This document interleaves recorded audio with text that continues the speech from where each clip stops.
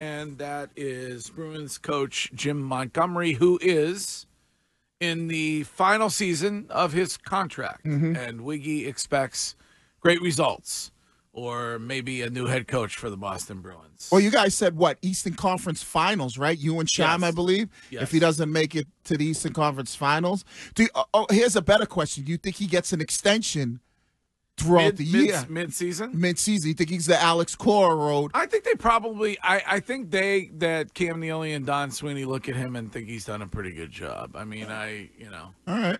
it's the playoffs that he has not achieved what you would hope he would have achieved. He's had the best regular season team in the history of the sport. Right. And so I think he saved his job. I don't know. Do you think he saved his job last season when they were able to advance? I don't think he was ever getting canned last season. I don't think they were going to can him after 2 years. You don't think if they were one and done last season, which they almost were, that he would have been gone? No. I think he would have been. Shine, why do you think that they went with Korpisalo last night? If Montgomery's saying beforehand, Swayman's an option, why go with Korpisalo? Well, Sweeney had said all along that they were going to be starting Korpisalo in game one. And right. So I just think Montgomery was saying that as like gamesmanship. I don't think there was ever any thought that Jeremy Swayman would start last night. He was skating at BU. Yeah, but I mean, he hasn't been with practice. He hasn't been practicing with the team. He hasn't been with the team. He hasn't been training. So, I think they're working him up. I'm hoping he'll start tomorrow night at home in the home opener. But I mean, I guess we'll see at this point. Yeah, I mean, you were blaming that entire loss last night on him, and I majority disagree of it. with you, Jim. What? The majority of it, not all of it, but I disagree with you. It's they're back to when it comes to the defense on this team, to allowing dudes to hang out in front of the net and to get a rebound. They're not clearing guys out. It's the same thing that you've seen for the last couple seasons when it comes to those guys. I think that's just the Florida Panthers effect. I think you'll see I think you will look at tomorrow night's game and go, wow, this team looks entirely different. And then because it's the Canadians? Yeah, it's just going to be a different game, and it won't be the first game of the season, and I think the Bruins will look a lot different tomorrow night. The concerning thing that I could potentially have, it's not an issue right now because I said it's the first game, but the concerning thing, and he said it, and he's been saying it for a couple of years, is we look slow. We started off slow. In this game, they did look slow throughout the whole game. I expected that, though, because they were going to get a bump from raising the banner. Right, but I would think that you would, as the opponent, would want to spoil banner night and would have be able to match their energy. Oh, hold on a second. When you're talking about raising the banner, I have to do this. It's so freaking annoying and so Florida. And so non-original six. If I could be a hardo for a moment. It's so hokey. It's so awful. I don't get the rats. Panthers are eating. Oh, hey. Oh God! Time for the Panther to eat. I don't get the rats. The Kachuk thing. They're the Florida Panthers. So the rats thing is for Kachuk? Yeah, Kachuk is known as the Rat King. Okay. All right. I just didn't get when they throw rats on the ice. I was like, what's that for? Well, New Whalers knows more about hockey than I do. I'm looking at the Twitch chat. What do you say? I mean, I played the game. I don't know if New Whalers played the game. Did you play the game, New Whalers? I actually enjoy talking about hockey. Between that and the NFL, my two favorite sports. I don't know what to tell you, New Whalers. Well, I mean, I like talking puck.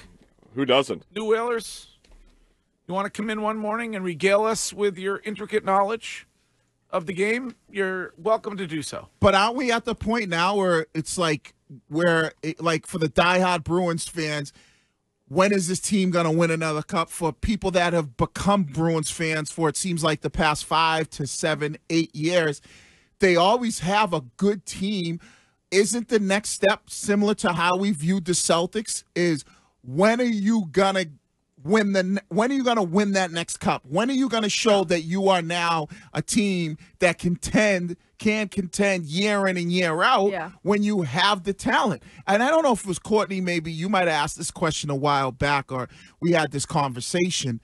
And I know it was more around Bergeron and feeling like, did he underachieve with his career as far as when it comes to winning? Like when you start to look at this Bruins team for, whatever it is, the past 15 years or since 2011, do you feel like this team has underachieved with the talent that they have? And aren't your expectations like, what is it going to take for them to get back to that point? Great question, Wiggs. I think it's hard when you look at the talent as like you've had this nucleus the same for so long. So Right. when are they going to make the jump? And you could say, well, they used to be constantly in contention and they've had a drop off since then. Well, if that's the case, then you've got to kind of restructure the entire thing. Well, what, you don't count making the playoffs being in contention? In the NHL, everybody makes the playoffs. No. Yeah.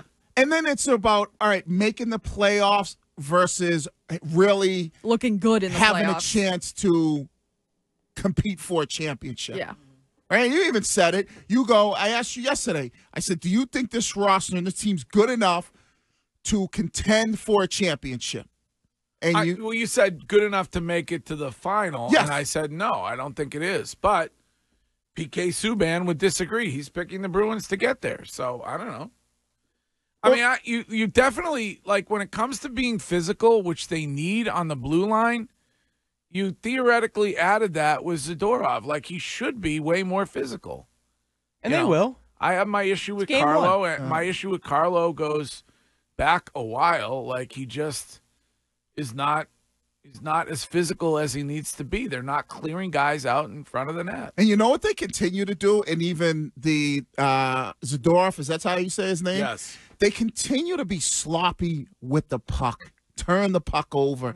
Like defensemen, forwards, and I don't know what that comes from. We'd have to ask Milbury, what that comes from. Is that just a lack of focus? Do you want the rat origin story from your guy, TC? Please, I'd love to know where it comes from. Hey, TC. What's up, guys? So the Rats, Scott Mellenby back in '96, I want to say, because that was the year Florida went to the finals and got swept by Colorado. They upset my Penguins in Game 7 of the Eastern Conference Finals. But Scott Mellenby killed a rat in the locker room, and that's kind of how the Rats all started. That started that year, okay. back in '96. Killed, like, in the locker room, killed a rat. Yeah, yep. Okay. That's how that all started. TC, thank you. Thank you. Appreciate it. I didn't know, because I was Like always a panther wondering. hunt and prey. I was wondering why they throw rats out on the ice when they're the Panthers. Yeah. Oh, All right, it's we got